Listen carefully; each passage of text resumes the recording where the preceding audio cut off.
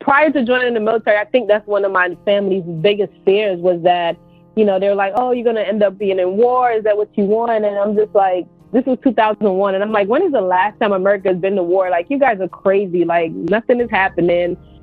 And I just remember, like, our recruit commanders, they came in and they just had, like, this very somber look on their faces.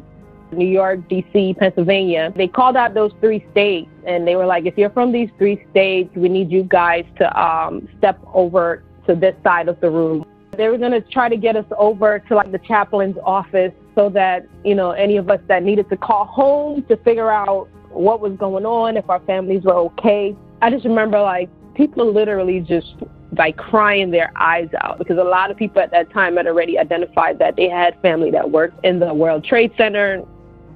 I spoke to my grandmother. She just couldn't even describe in words what was going on in New York City.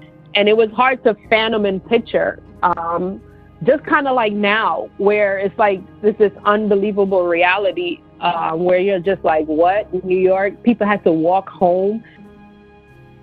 It was just a somber mood throughout the next few weeks of boot camp. And it was literally like they were training us to go to war at that point. Like, boot camp became a lot more intense, a lot more serious. And a lot of people were scared. They were scared that they were going to war.